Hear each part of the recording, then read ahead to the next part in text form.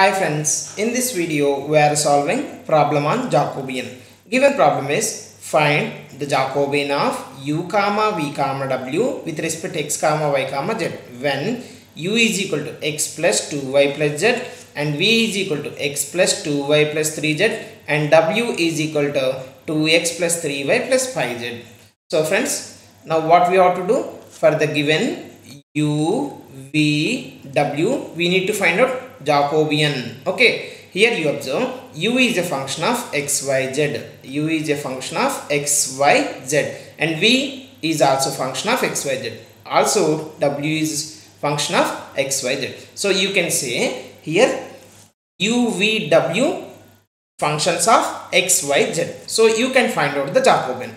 Friends, the Jacobian of u, v, w with respect to x, y, z is we have the determinant of u with respect to x, next u with respect to y, u with respect to z. Similarly, v with respect to x, v with respect to y, v with respect to z. Next w with respect to x, w with respect to y, w with respect to z. Okay, now we need to find out partial derivatives of u, v, w with respect to x, y, z. So first I am writing given u is equal to x plus 2y plus z. Now I am differentiating u partially with respect to x. Now here this term is containing, here u is containing three terms. The first term is containing x. So x derivative is 1 plus, is there any x term? No. Here also no x term. So you can say these two are independent of x. So the derivative of u partially with respect to x is 0. Now differentiation of u partially with respect to y. Here you have y term? No. So this is independent of y. So this derivative will be 0. Now here you have a 2y. So 2y derivative is 2 into y derivative 1. And this is z only. So you don't have an x term. So this derivative will be 0. Next, dou u by dou z. Okay, I am differentiating u partially with respect to z. This containing z term? No. Here also no z term. So independent of z, these two terms will be 0. Now z derivative is 1. Similarly, for the v also we need to find out. We have v is equal to x plus 2y plus 3z. Now I am differentiating v partially with respect to x. Now x means 1 plus 0 plus 0. Now y means differentiation of v partially with respect to y. Here there is no y term, here also there is no y term. So these two terms derivative will be 0. Now 2y derivative is 2.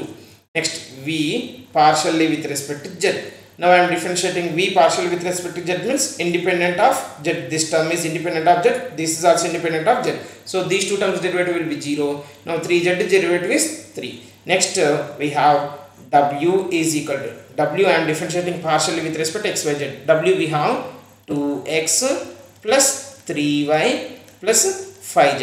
W with respect to x is 2, w with respect to y is 3, w with respect to z is 5. I think it is very clear for you. Now we have to substitute these all values in the Jacobian. Then the Jacobian of u, v, w will be, directly I am writing friends here. Now ux is 1, uy is 2, uz is 1.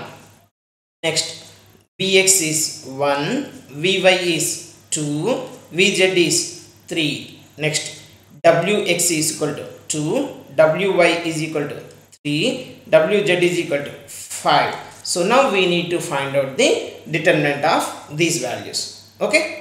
Now I can do this one by using calculator or else general method also I can do. Now I am doing in general. Now 1 into 2 times of 5 means 10. 10 minus 9 means 1 minus 2 times of 1 into 5. 5 minus 6. 5 minus 6 means minus 1. Okay. Plus 1 into 1 times of 3. 3 minus 4 minus 1. Now if you are simplified, then you will have 1 plus 2 minus 1. So this is 2. Therefore you can say the Jacobian of u, v, w with respect to x, y, z is equal to 2. So this is the Jacobian value.